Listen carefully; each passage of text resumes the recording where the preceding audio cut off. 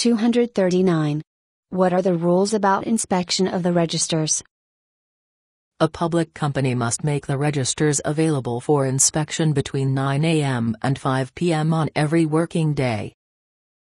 A private company must make the registers available for inspection for at least 2 hours between 9 a.m. and 5 p.m. on a working day.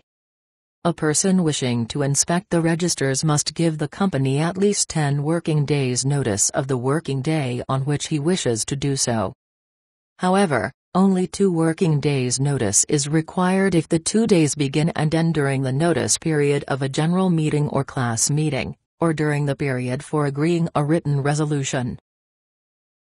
In practice, it is probably best to ring the company and try to agree a mutually convenient time.